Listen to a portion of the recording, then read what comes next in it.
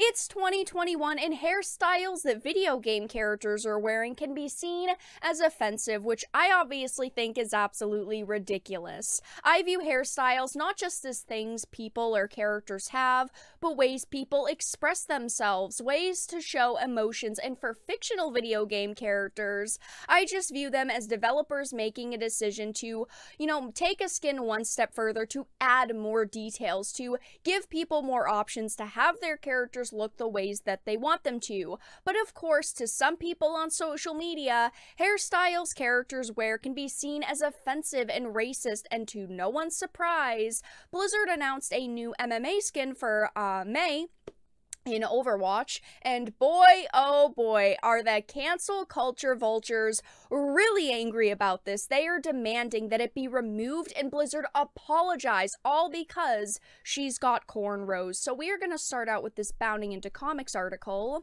Wokies accuse new Overwatch MMA themed skin of racism for depicting Mei with cornrow hairstyle.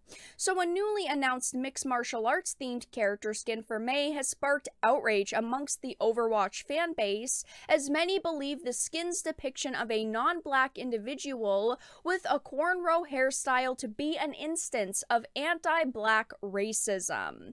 So first revealed on April 28th and created in honor of the Overwatch League's upcoming May Melee title fight event, the cheekily named MM-Mei skin depicts the Chinese cryo warrior in a traditional mixed martial arts ring uniform inspired by the intensity and distinctive fashion of mixed martial arts, replete with a cornrow hairstyle. And this actually did get, a lot of positive feedback as well. There are definitely people who are upset with it, saying that this is ridiculous, it's racist, all of these things, but there was actually quite a bit of positive feedback on it. I think just a lot of people want more skins in games like Overwatch, so it's understandable why a lot of people would just simply see this as a skin and enjoy it and say, wow, more options for players. But of course, there's always going to be the people who take it one step further, saying it is absolutely disgusting that they added a skin like this into the game. So in their announcement of the skin's release, Blizzard described MMA as the first tournament-inspired concept brought to life in the game, with team members explaining that since the May Melee is the first Overwatch League tournament of the year, we wanted to design a skin that represents the peak of competition.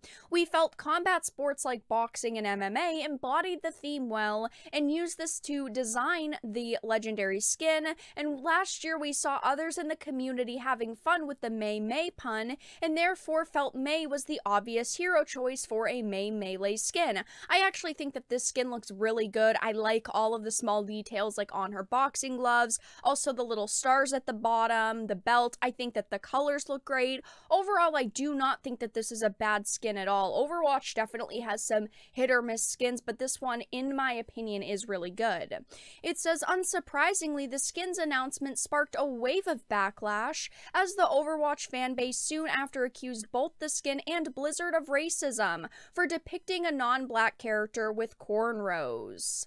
Now, I feel like this has to be pointed out, but right now there aren't a lot of people defending Blizzard, and I clearly see why, because Blizzard has done a lot of bad over the years. They have done their best to pander to the very people who are attacking them now, and a lot of people aren't coming, to defend Blizzard and say it's okay. I'm not here necessarily defending Blizzard, but I am here defending the developer's decision to put this hairstyle on this character, because I think that it's perfectly fine. I do not think that any developer should be attacked and called racist simply for adding a hairstyle to a fictional video game character, but these are the very people who Blizzard has done their best to, appeal their games to, that they have time and time again done things to pander to, and now they're getting eaten alive by the very people who they're trying to get money out of. I just think it's absolutely hilarious. This is why you don't go and change up your games and change up your messaging for a bunch of people who don't actually care about your games and who will eat you alive at the very first chance that they get.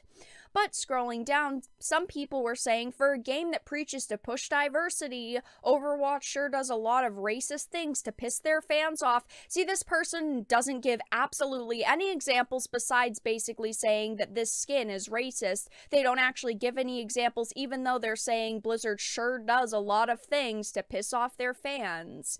They said they do it on purpose too, because ain't no way. That's not a very coherent sentence, but that's okay, it's Twitter. You don't have to be coherent on Twitter. Scrolling down, someone said, y'all did not just give Mei cornrows. Overwatch, come the F on. You know the fuck better than this. Someone said, I'm not even gonna comment on the outfit, it's whatever, but the cornrows? You should have done braids that aren't laced in black culture, but nah, of course. Cornrows, but still no black woman. It seems nothing has been learned from Check's notes from 2018. There are quite a lot of people who are refusing to play the game anymore. A lot of people saying they're gonna boycott Blizzard. The same people who didn't boycott Blizzard when they tried to ban Blitzchung simply for saying free Hong Kong, revolution of our times. No, they are much more worried about cornrows that a fictional character are wearing instead of, I don't know, basic, simple human rights. But it says in PC Gamer's coverage of this backlash against Blizzard, the staff writer outright declared that the MMA skin has the Chinese hero sporting a black hairstyle, even falsely claiming that tight braids are common amongst MMA fighters with long hair, but cornrows are not worn by fighters who are not black, which at first made me kind of do a double take because I have seen a lot of MMA fighters who are not black actually wear cornrows, and Bounding Into Comics gives several examples of this. Here is one. Karate Hottie MMA on Twitter had posted this photo. Scrolling down, here is even one of Gina Carano wearing them. They are actually very common in the MMA scene and pretty common, for people who are not people of color. Scrolling down, the former WEC champion shared a photo of him sporting the hairstyle back in 2020, and most of these photos are not photos of older instances. The Gina Carano one isn't very recent, but the other ones are not photos that are very old. They happen in the past 2 years or so. And scrolling down, it says the MMA skin is available for purchase until May 11th. I mean, I think that it is absolutely ridiculous that people get so easily offended over the smallest, most insignificant things because a character has a hairstyle they're deeming as racist. Now, I'm sure a lot of you will remember this, but last year there were people outraged over Animal Crossing having space buns that non-black characters could wear.